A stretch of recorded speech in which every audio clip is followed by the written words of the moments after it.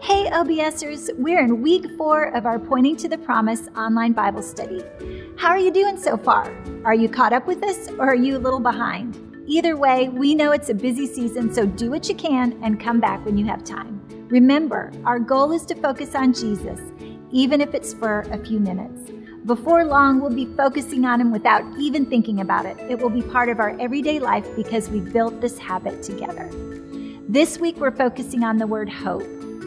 All we have to do is read the news or turn on the television to see how our world today needs hope. Kayla, what would you say to the woman who's struggling with seeing the light at the end of the tunnel?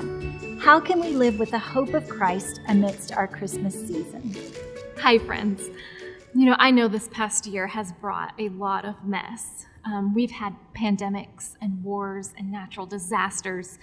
Maybe you've lost someone you love, or maybe there's been family tensions over politics and policies.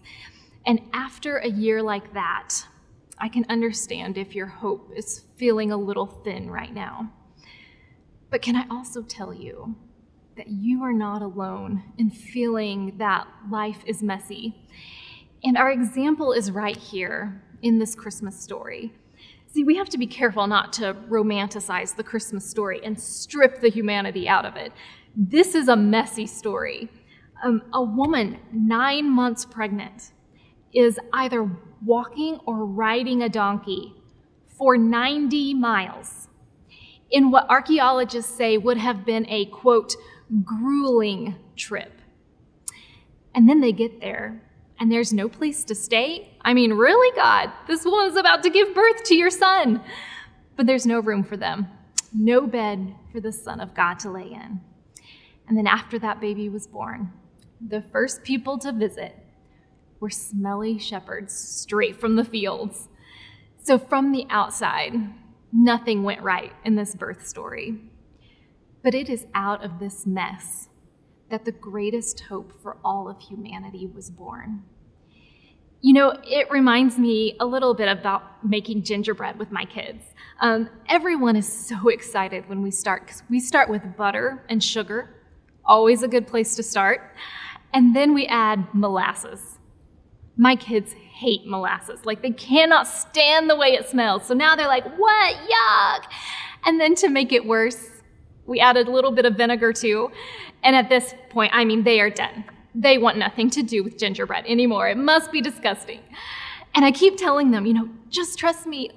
I know it doesn't look good or smell good or even taste good right now, but just wait.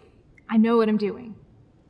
And then after we get all those spices and flour mixed in, we put it through the fire, and something happens. Those ingredients, good and bad, combine together to form this delicious, soft, amazing gingerbread that we all love. And the same is true for us. You might not like the ingredients going into your life right now. I get it. But I also know that God knows what He's doing. And He has the power and the goodness to use all things and make them into something good. And there's your hope. Our hope lies in knowing that no matter how messy it looks like right now, God is on the throne. He is not shaken. He is not thrown off. He is doing a work in your life right now. I promise.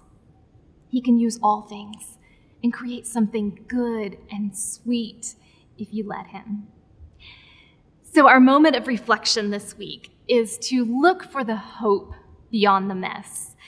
As we walk through December, I know there are a lot of preparations to be made, and it's messy. Baking cookies, messy. Wrapping gifts, messy, right? Planning a party, pulling out Christmas decorations, Christmas tree pine needles. There is a lot of mess at Christmas.